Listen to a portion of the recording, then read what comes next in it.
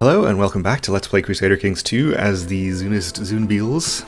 In the last episode we won our holy war over here for this duchy and declared a new one for these two counties after the Abbasid realm dissolved due to a Decadence invasion, which is really good news for us. It makes things much easier. We're going to be able to start declaring wars on all of these little independent guys that we now border. We are also over our vassal limit, which we deal with, I suppose. Let's create one of these duchies. There's no reason to hold off. Khorasan, I suppose, would be the best one. I have a few independent counts in here. Oh, and we actually have this county held personally. Well, why don't we give this away as well and take care of our domain size problem also? I forgot we had this county, so let's see, we can just find a reasonable character in here to give it to. Nishapur.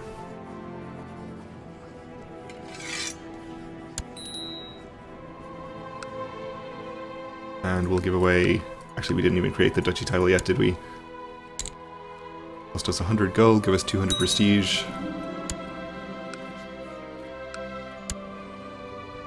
Are any of these characters especially distinguished? This guy is a good military character. He's ambitious, though. This guy is also good. Less good, admittedly, but content. I think if we give this guy the duchy title, he won't have the ambitious modifier against us. I'm prepared to deal with a troublesome vassal if I'm wrong about that. We'll find out.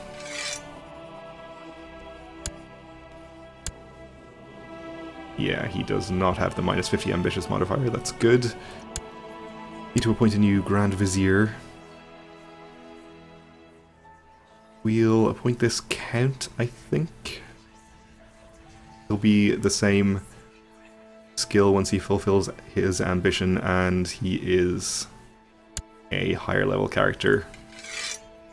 And we'll see who we need to improve diplomatic relations with, if anyone. We have had a lot of turnover in our vassal satraps recently. Deaths and usurpations. So our most powerful guy is pretty happy. Second most powerful guy is 7. I guess we'll work on this person, who is pretty unhappy with me. Largely because he is a heretic. He thinks I'm a heretic, of course. Well, we'll send our Chancellor over there. We'll probably be able to send him a gift. Pretty expensive for not much opinion, but we have a lot of money, so I'll do it anyway. No honorary titles we can give him, unfortunately. We're not going to be able to make him convert till our Grand Vizier works his magic. Anyway, let's unpause and continue with our sieges in this holy war. We did win a very close battle in this county just at the end of the last episode. That should hopefully secure this war for us. We win these sieges. Might go and attack his army again, but he's parked in the mountains there. Probably just going to stay there. We'll see how much war score we have after this siege finishes. 69%, and we'll be getting ticking war score. Let's just move into his capital and start sieging that, and hopefully that should be enough. We'll gain 90 gold as well from a tithe. Where are you going? He's probably coming around here to, yeah, try and siege this back if we move our troops out.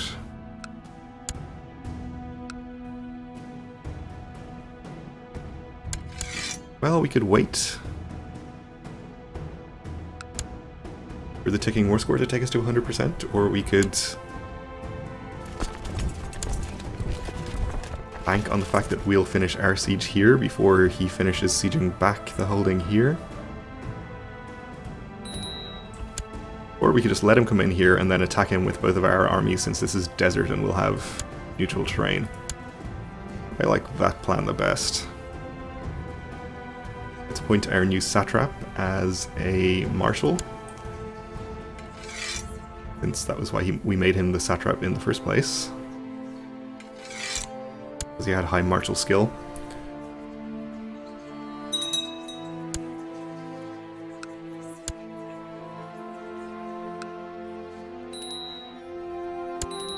And we can get married to our betrothed, so let's do it.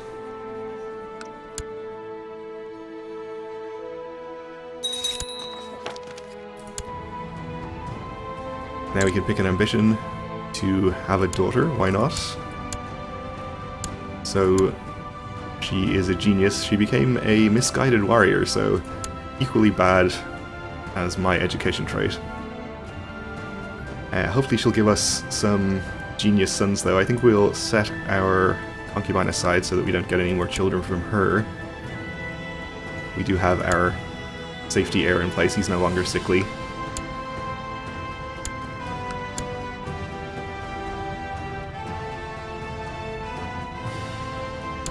Okay, so he is indeed trying to siege me in here. We'll come in from both directions. Let's actually delay this army by about a month so that they arrive at about the same time.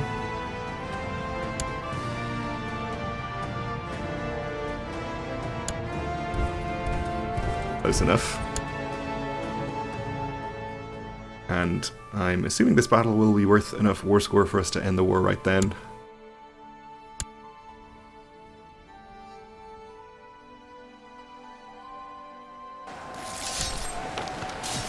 Gain some technology from Constantinople, and in fact we can invest in economy tech. So we don't get much value out of trade practices or town infrastructure for that matter. Actually, it increases city tax, so I guess it's worth something. Maybe we'll catch up on this. And church infrastructure, why not?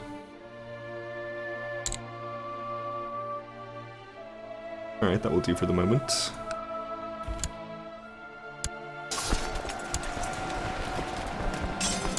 In the chaos of battle, your men have managed to corner this guy. Okay. He slew him. And we actually did not get to 100% from that battle. So why don't we follow his army for one more battle, and then we should be able to just disband our troops and ride the ticking war score to victory. We'd probably do that without fighting this battle, but may as well. And we captured a mayor. So at least it was worth 25 gold to us.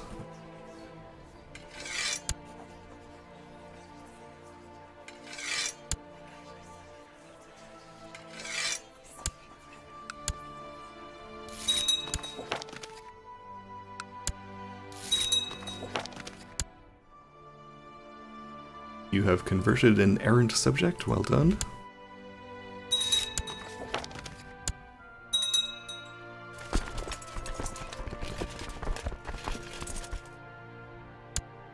And we have a new satrap up here, who's relatively happy with me. And we can disband our troops. Ooh. Are the Umayyads in this war? I had no idea. Oh, they are. Well, they might be able to siege back a holding before the war score ticks up, so that would be bad. And he's actually raised a... looks like a mercenary army here. Are we going to have to re-raise our troops? I would rather not, obviously. I guess we could hire the Holy Order.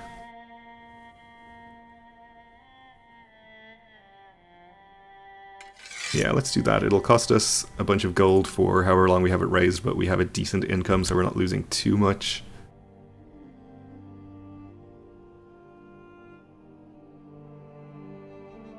We can let our vassal opinion penalties go down. I assume our domain troops are a bit depleted as well. Yeah, not too bad, but we can let them replenish. Maybe the Umayyads aren't actually coming over here after all.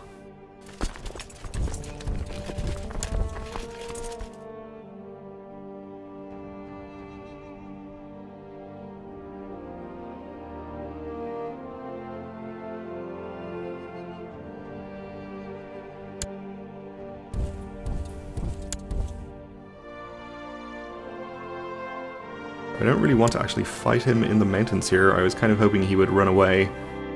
I guess it doesn't matter, because this is just the Holy Order.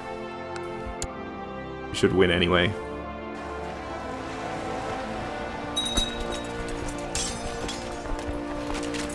And our vassal satrap has declared a holy war for Tabaristan on this guy in here. Alright. He can do that.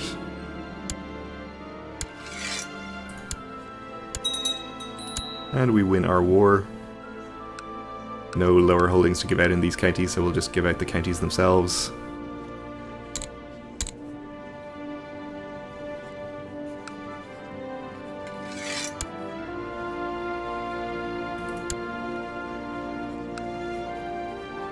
And the Mars Penat of Kalat as well, which we used to hold way back in the mists of time before the Abbasids, I think, stole it from us. Can we check it out in the history?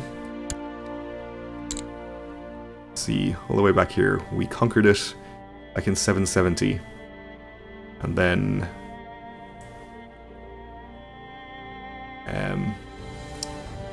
yeah, we granted it to these people, and then the Umayyads, or sorry, the Abbasids, conquered it back from us in 795. And now it's back under our control again. Alright then. You have improved the opinion of the Grand Master of the Knights of the Sun. Alright. Well done, I suppose. Hey, let's see if we have any factions. We do not. Most of our satraps are relatively happy. This guy still not so much. Don't think our vizier has improved his opinion at all yet. Oh, a broken betrothal as well. Well, that's my bad, I guess. Already sent him a gift. Let's have to wait for our vizier to improve his opinion, and we should be able to make him convert. So we'll keep an eye on our vassal's war, I guess.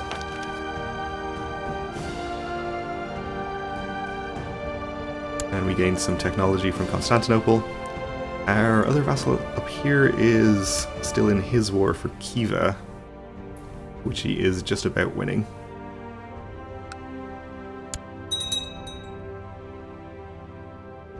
Independence faction, okay. The Duchy of Khiva, these counties up here. That's going to give us very untidy borders up there. I don't appreciate that. I guess we could declare our own holy war for these counties and make things a bit neater if we wanted to.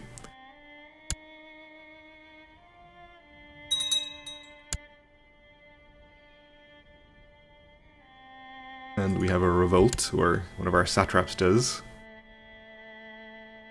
So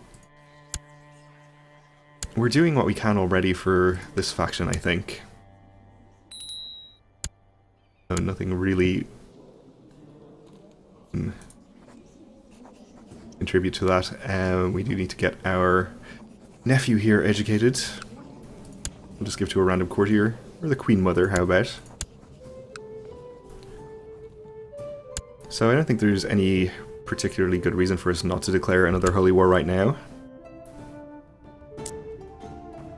We could take these two counties, or this county here in Khorasan,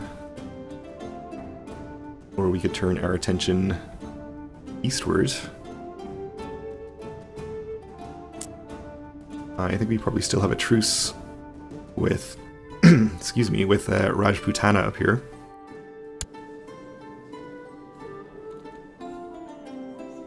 Only for another year, though. But if we declared war on them, we could take these two counties.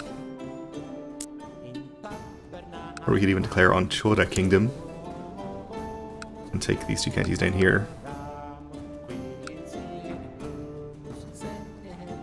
Or we could declare on the Umayyads.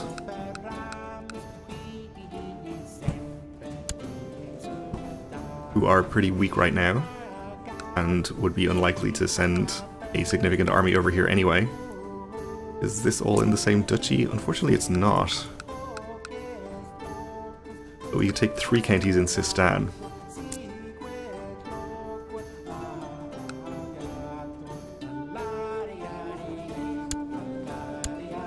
I think we'll do that.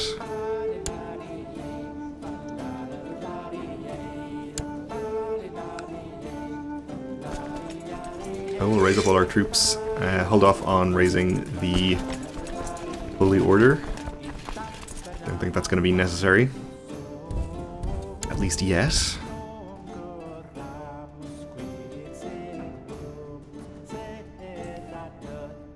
We are up to our vassal limit again, which is potentially a problem. Maybe we should just go ahead and make another duchy title.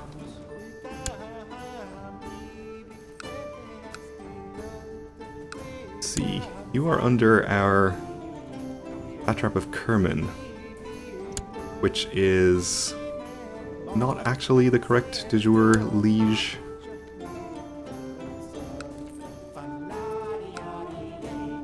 So if we create the duchy title and give it to this guy, that will fix that problem.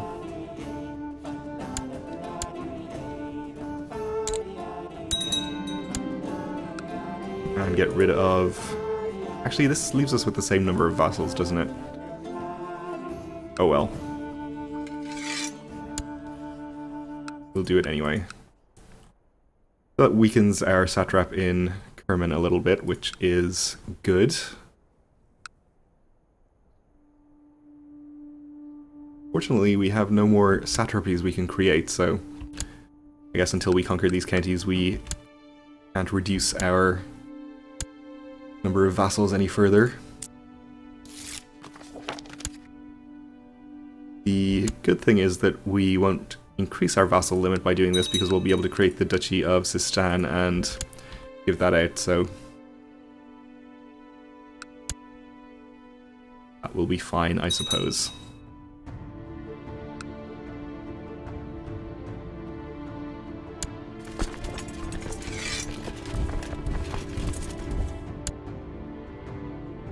So let's get our sieges started in our target duchy here.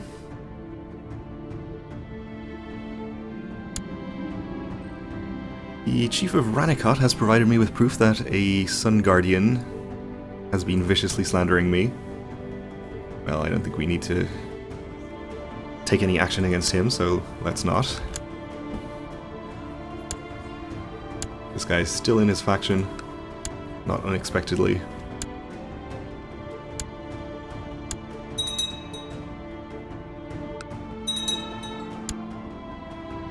We have a lower Crown Authority faction as well.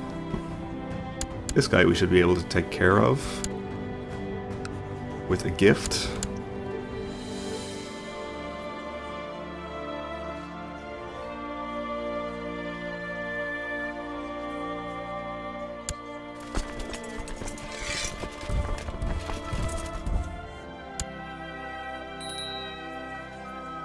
Or maybe not, maybe he'll...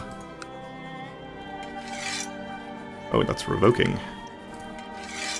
Don't want to revoke a title, we'll grant him the title of Venerable Elder instead. So surely that should get him out. And it did. This guy's actually up to 33. Yeah, the Broken Betrothal modifier wore off. So that's good. I don't think it's high enough for us to demand his conversion yet, though. If our Vizier would do his job, we would be able to do that.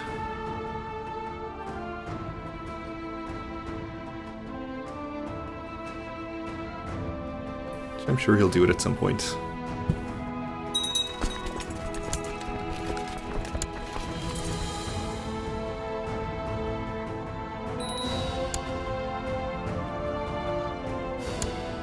And our truce with Rajputana is expiring. But we'll wait till a little later before we declare war on them again. So my vassal here, his war against... This is his war. Is going 36% in his favor. Our other satrap is... Oh well, first of all he's defending against a revolt, but his offensive holy war is also going well for him. Good to know.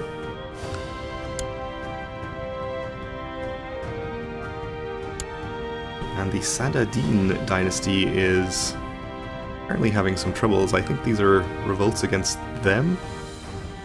Where's your capital? Not here. In any case, they're having 2 revolts, also defending against 3 other separate wars, so maybe some further breakup of that realm, which would be absolutely fine by me. My young wife has taken a passion for romantic poetry. She keeps reading any sort of romantic poetry she can get a hold of. We will pay 10 golds to have her become lustful and gain plus 10% fertility. I guess that's additive, so it would be a total of plus 30% fertility, which is pretty good. Oh, and she's pregnant already. Okay. Let's hope for genius babies. We have our army in here sieging this county. We may as well split this in half and siege all 3 of our target counties at the same time.